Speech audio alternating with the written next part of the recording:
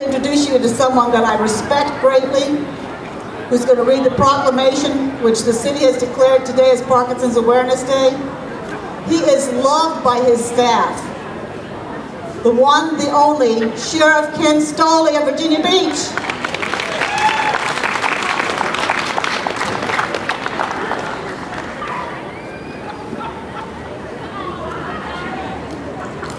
Thank you. It's my privilege to read a proclamation by the City Council of Virginia Beach. And it's, whereas Parkinson's disease is the second most common neurodegenerative disease in the United States, second only to Alzheimer's. And whereas even though there is inadequate comprehensive data on the incidence and prevalence of Parkinson's disease as of 2010, it is estimated that the disease affects over 1 million people in the United States. And whereas, although research suggests that the cause of Parkinson's disease is a combination of genetic and environmental factors, the exact cause and progression of the disease is still unknown.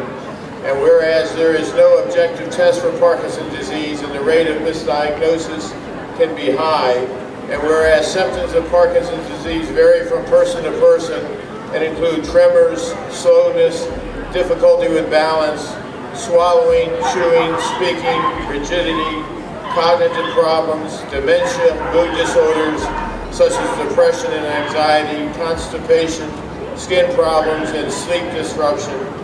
And whereas there is no cure, therapy, or drug to slow or halt the progression of Parkinson's disease, whereas increased education and research are needed to help find more effective treatment with fewer side effects and ultimately an effective treatment or a cure for Parkinson's disease.